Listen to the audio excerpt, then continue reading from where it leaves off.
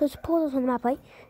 That portal is going outboard or whatever, what do you call it? Summoning stuff from chapter 1, season 5 onto the map.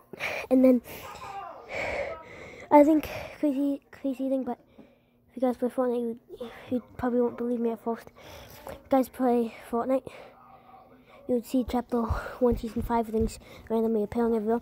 But there's one thing, I think the rift portal, not the rift portal.